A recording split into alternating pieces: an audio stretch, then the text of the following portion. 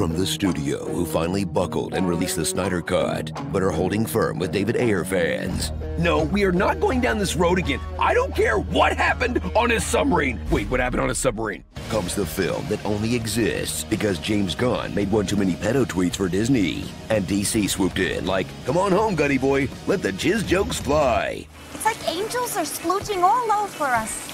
The Suicide Squad. What is this movie? Some kind of Suicide Squad? Yes, but also no. Get ready for the same basic premise, but a massively different direction. What the Replacing figurative jokes with actual jokes, endless character introductions with no character introductions, and changing the title from Suicide Squad to The Suicide Squad. See, there's a little "the" on the poster, so everyone knows it's a new movie with a bunch of the same characters. Oh boy, no wonder this bombed. Welcome back actors eager to wash the stank off their last outing as these characters, like Viola Davis, bringing way too much talent and pedigree to a film with Pete Davidson in it. Okay. Joel Kinnaman, who somehow makes you care about Rick Flag to the point where his death hits the hardest. I blame you, Katana. You were supposed to have his back. And of course, Margot Robbie in her third appearance as Harley Quinn and third wildly different version of the character, going from stripper side piece to self-actualized badass to a twee romantic with a head full of flowers and birds, who still manages to steal the film in a sequence full of torture, dead goons, and close-up foot stuff. Or as Tarantino calls it, Homina, homina, homina. But forget the OG squad, not that they ever can. There's a whole Suicide Squad in town, featuring Idris Elba, as Will Smith said no to the sequel, I mean Bloodsport. This other sharpshooter on a mission to save his daughter will have audiences everywhere wondering if there's a draft of the script that still has Deadshot's name on it.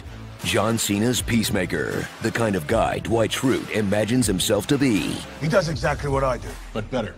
I am better than you have ever been or ever will be.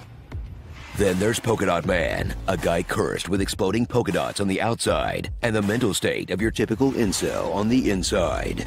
Ratcatcher 2, who gets dismissed as a lazy millennial. Millennials. But I'm pretty sure she just has mono. We're tired, Colonel. We need a rest.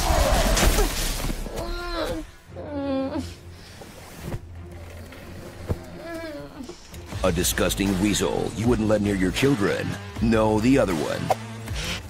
Some glorified cameos to give James Gunn's buddies a nice payday. And the cutest, actually threatening animal sidekick since the last three cute but actually threatening animal sidekicks. Please, please, please give us behind the scenes of Stallone's VO sessions for this. I need it. New dumb friends. Follow this motley crew of outcasts as they do an adorable version of the Bay of Pigs, featuring an extended massacre of freedom fighters play for laughs. That innocent man had his wiener out. Because when the USA has to do a good old-fashioned South American coup, Amanda Waller won't hesitate to build a team with one crucial thing in common. Traumatic parent stuff. My father's burdens became too heavy to carry. My old man, one day he just locked me in a crate for 24 hours. And it was full of starving rats. His father was a soldier who trained his son how to kill from the moment he was born. My mother was a scientist at Star Labs, and she was obsessed with turning me and my brothers and sisters into superheroes. She infected me.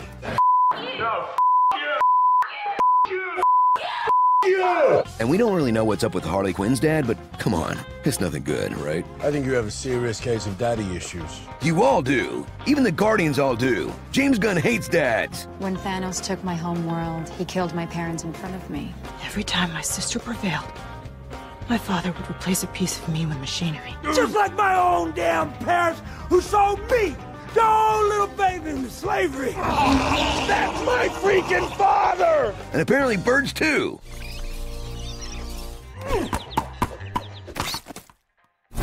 So strap in for a chaotic good time with a little bit of everything.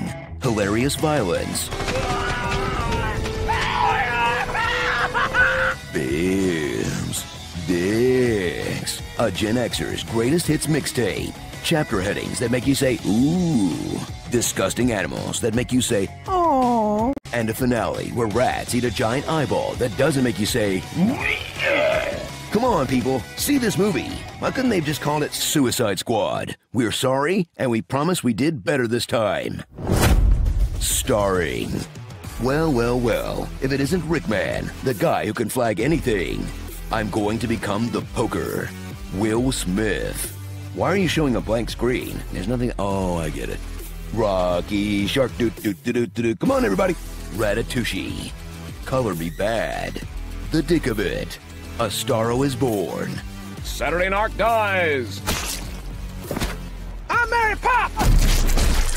And The Ayer Cut. Who are you going to show that to? Goddamn people deserve to know. I'm gonna need that drive, Colonel. No one is saying what they did was right. That information gets out, it causes an international incident. Suicide Squad. We're sorry, and we promise we did better this time. It takes everyone way too long to figure out the anti-Starro strategy is just cover your face. Feels like that would be kind of your first reflex if a big starfish was flying straight at it, right? No?